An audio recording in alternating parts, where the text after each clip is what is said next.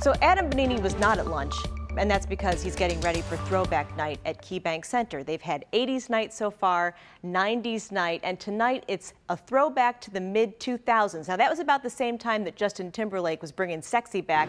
I don't know what Bonini was bringing back then, but I do know he's here right now. And Adam, the Sabres are bringing back some of their greatest hits and biggest stars tonight as well. Yeah, I'm no Timberlake, I'll tell you that. Kate, absolutely not. But yeah, you know, tonight's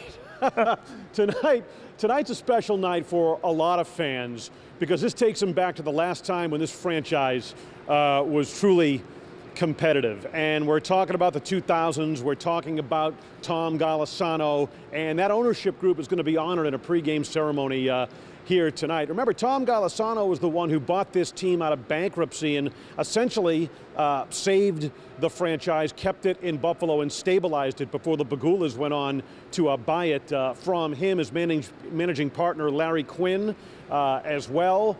And so it was a special era, a lot of success on the ice. Golisano had the reputation of being tight with the purse strings, but he did do a lot to stabilize this franchise and a lot to look back on for fans here in this game with the Columbus Blue Jackets. Kate?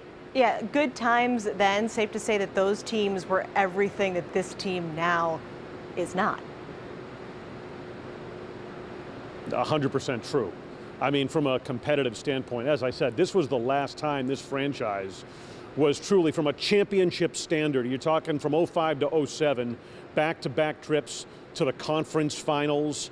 Darcy Regier, the GM at the time, coming out of the lockout, he got the mix right in terms of the lineup. At that time, the league was cracking down on interference. They were trying to open up the game, and the Sabres were quick back then. They were tough as well. They had leadership. They had character. Of course, Daniel Briere, Chris Drury were the centerpieces of that. Tim Connolly, who struggled with concussions when he was at his peak, was perhaps the best forward on the ice. Jason Pominville, Paul Gostad, among others, and a whole bunch of alumni, including Briere and Connolly, expected to be here tonight. In fact, we'll be talking to them at about 4:45 and trying to turn that around for you at 5:45 here on Channel 2. So a lot to remember. They never ultimately reached that goal of winning the Stanley Cup, but they came very close to getting to the finals in those back-to-back trips to the conference finals, and that'll very much be remembered here tonight. Kate? All right, Adam, work on your dance moves. We'll see you later.